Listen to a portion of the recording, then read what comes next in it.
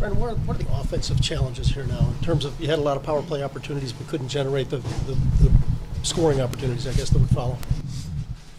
Well, yeah, I mean, it comes back to work. It starts with work, and they got a good kill and they're aggressive, and it takes guys playing with speed and moving the puck and working to get pucks back when we don't have it on the power play and getting it set up and going from there. And we didn't do enough of it.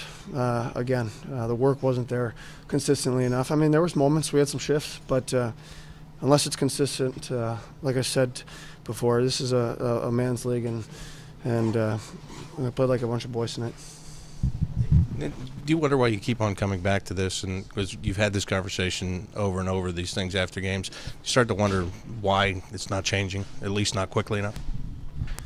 Yeah, I'm frankly sick and tired of answering the questions and talking to you guys and saying the same things. But, I just got to say it as I see it, and that's the way it was tonight. If I had the answers, it would be different.